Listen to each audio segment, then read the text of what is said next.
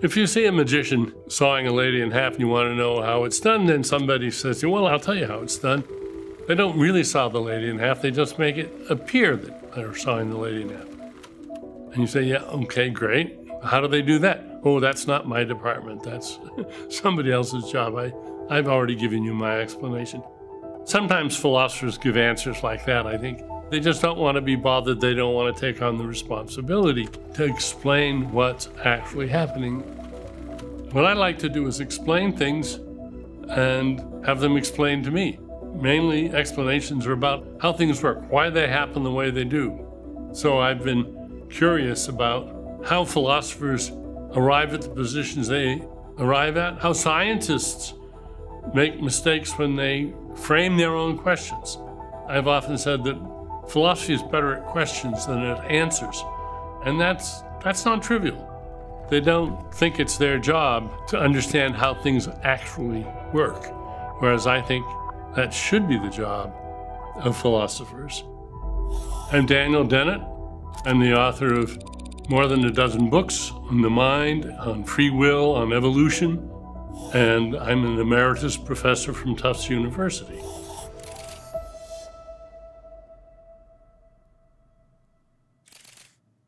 Since I was a little boy, I wanted to know how things worked.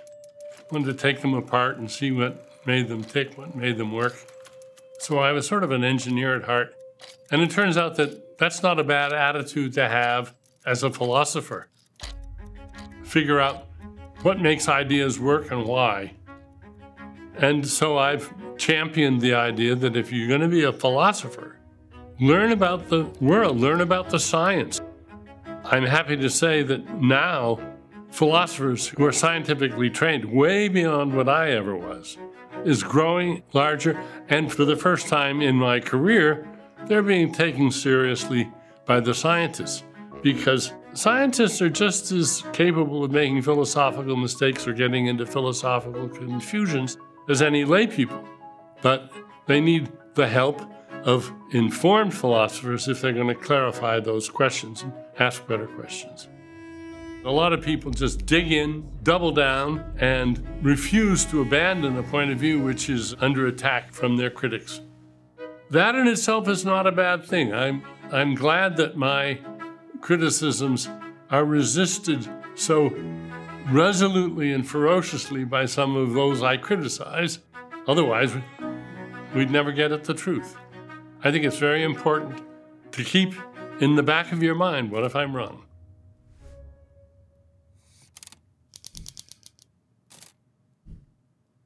When I was a graduate student in philosophy way back in the 60s in Oxford, one day with a group of fellow graduate students, we got talking about what happens when your arm goes asleep and you can't control it. What on earth is that all about? And I got interested and started asking questions about, well, what is it? Is it the nerves? Do they get pinched? Is it blood flow? What is it?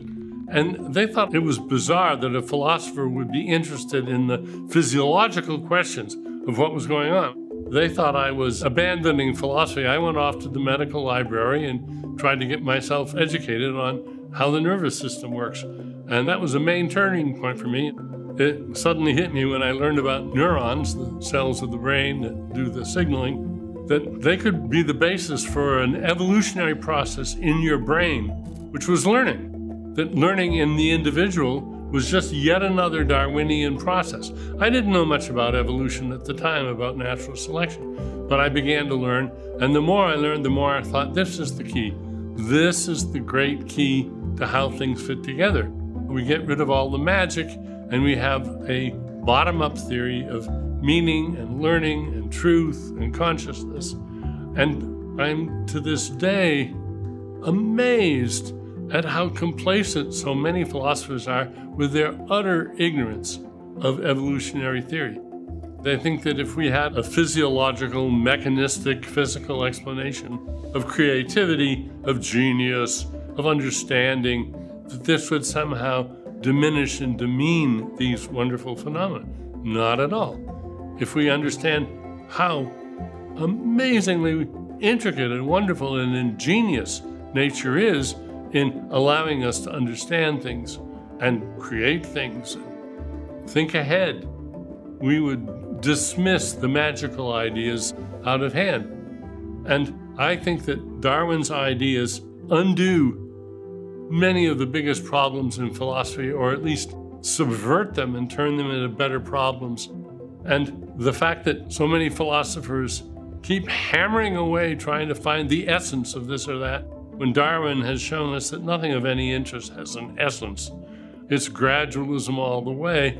This is an idea that has just not dawned on a lot of philosophers, and for a very good reason. They learned from Socrates, from Plato, and if the first thing to do is define your terms, establish the essence of each thing, as Aristotle would put it. And that turns out to be the great philosophical mistake. Forget about essences. Learn about all the variation and the details in the penumbral cases. Then afterwards, you'll know what you're talking about.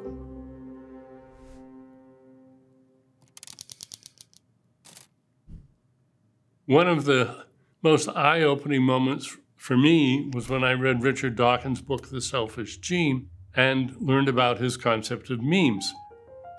When Dawkins coined the term memes, he had in mind something very general. The term caught on, it's in the dictionary now, but only a small subset are what most people think of as memes. And those are the ones that people deliberately and presumably intelligently design with the hopes that they'll go viral. And some of them do. But lots of memes go viral that don't involve the internet at all. Words are memes. Every word in every language is a meme. It's not genetically inherited, it's culturally transmitted. They evolve over time, and Dawkins' theory was a very general theory of how human cultural evolution hugely expands the powers of a human brain. In fact, I would put it very strongly. I would say the difference between a chimpanzee and a human brain is that the brain of a chimpanzee is largely unfurnished. Whereas we fill our brains with memes, we download hundreds of thousands of memes, and that's where we get our power from. Your computer or your phone isn't a very powerful device until you download some apps to it. Those are like memes. We are awash in toxic memes right now. One of the most toxic, I think because it enables so many others, is the idea that truth doesn't matter. The truth is just relative, that there's no such thing as establishing the truth of anything. Your truth, my truth, we're all entitled to our own truths. That's pernicious, it's attractive to many people, and it is used to exploit people in all sorts of nefarious ways. The truth really does matter.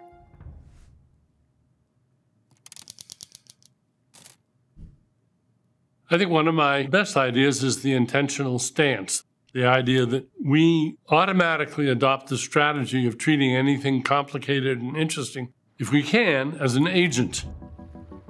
What does it want? What does it know? What does it believe? We use the intentional stance all the time to endow other things that are moving and complicated with beliefs and desires and the ability to do the rational thing given those beliefs and desires. Well, that's fine as long as we're living in a world of concrete objects. But what's now happening is that AI is filling the digital world with fake intentional systems, fake minds, fake people that we are almost irresistibly drawn to treat as if they were real, as if they really had beliefs and desires.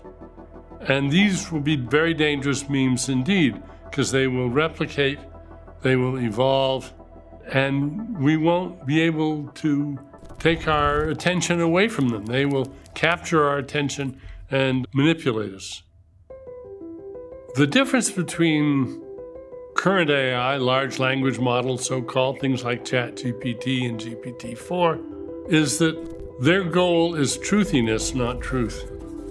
They are more like historical fiction writers than historians. We're different in that we take truth seriously. Maybe because we want to lie, but LLMs, AIs, don't yet really have the capacity to lie on purpose. They do formulate falsehoods that they then spread. And there's only a difference of degree between us and them. So we're not used to having our technology in a position to ignore the truth and just feed us what makes sense to them. Technology have gone to great lengths to make it very hard to make counterfeit money and quite easy to identify it. So we can do something similar for every phone, computer, tablet. Every digital device can have software put in it which will do a pretty darn good job of detecting counterfeit people. And will not accept it or will brand it instantly. This is fake, this is fake, this is spam, this is a hoax. Don't believe it. And in order to do that, well, you have to have laws. And in order to have laws, you've got to have governments, legislatures that will pass the laws, and they have to know enough about what they're doing so they pass laws that aren't easily circumvented. This is something we have to work on now, and I think we need to work on it full time.